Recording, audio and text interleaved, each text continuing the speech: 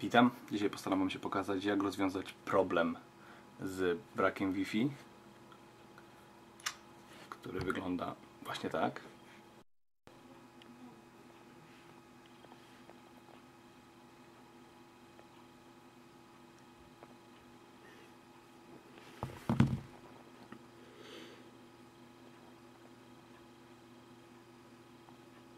Jeżeli macie dokładnie ten sam problem, możecie zrobić w sumie tylko jedno. Oczywiście oprócz wysyłania do serwisu. Będziecie potrzebować odkręcić, właściwie otworzyć swojego iPhone'a.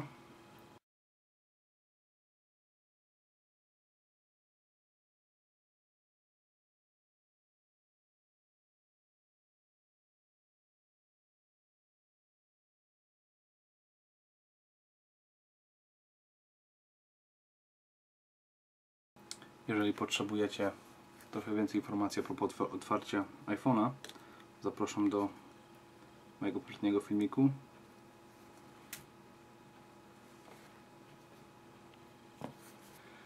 Teraz potrzebujecie wykręcić motherboard.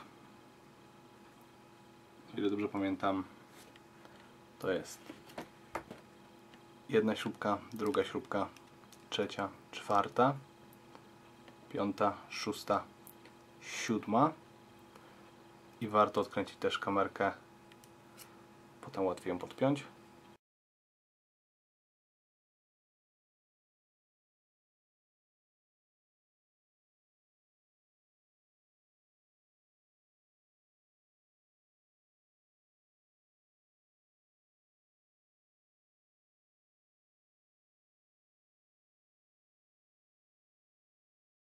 Żeby wyjąć motherboard, potrzebujecie odpiąć złączkę numer 4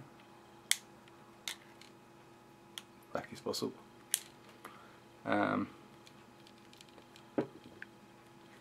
Jedną z tych złączek i numer 9, który jest troszkę inny niż reszta. Proszę bardzo.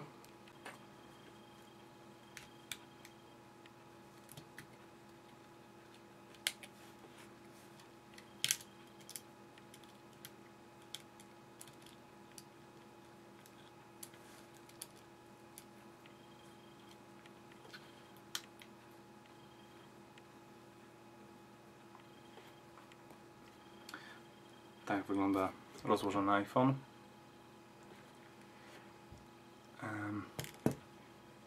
Tutaj znajduje się kamerka, którą też można odpiąć.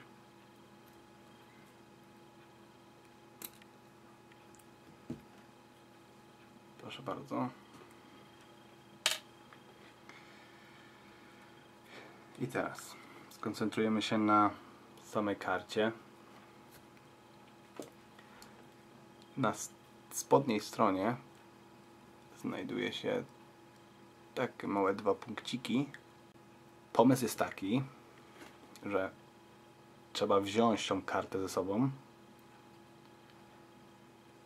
i ją podgrzać. Możecie to zrobić na przykład za pomocą suszarki. Około 5 minut pod strumieniem ciepłego powietrza na ten punkcik i na ten adapter powinno przywrócić Wam połączenie Wi-Fi.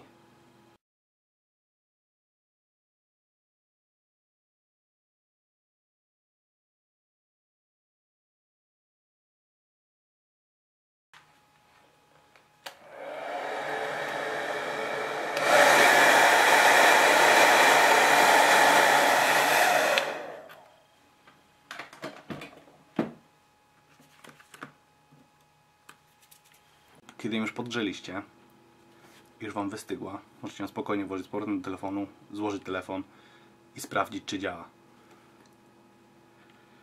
Powiem tylko tyle, że jeżeli nie jesteś 100% pewny, że chcesz to zrobić na własną odpowiedzialność, to tego po prostu nie rób. Wielu osobom się udało, tylko na moment, a paru się po prostu nie udało.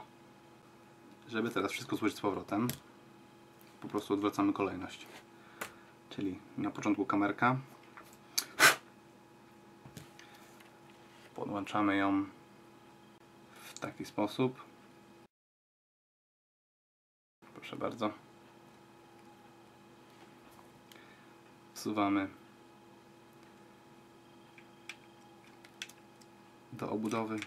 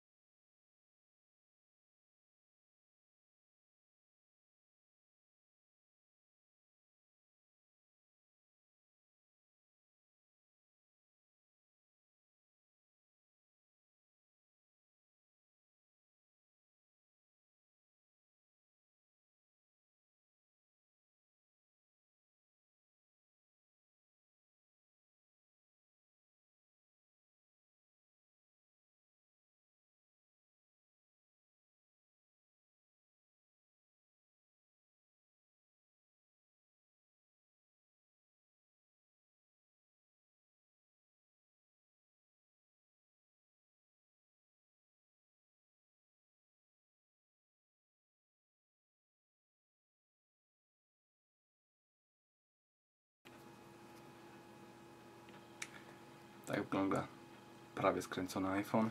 Teraz po prostu wystarczy podłączyć wyświetlacz i jesteśmy w domu.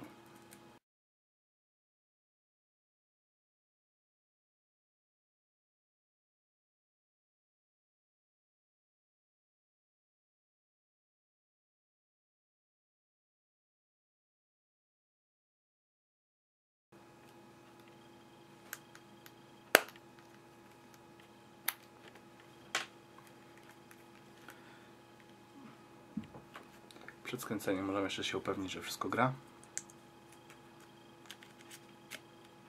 Zresztą tutaj tak już nie ma znaczenia.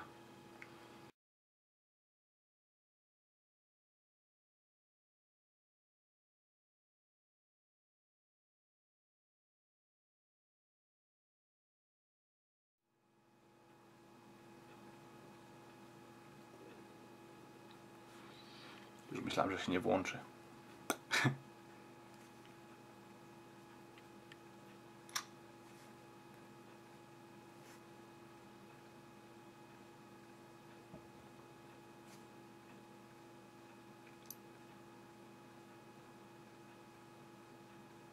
Proszę bardzo. Wykryło Wi-Fi.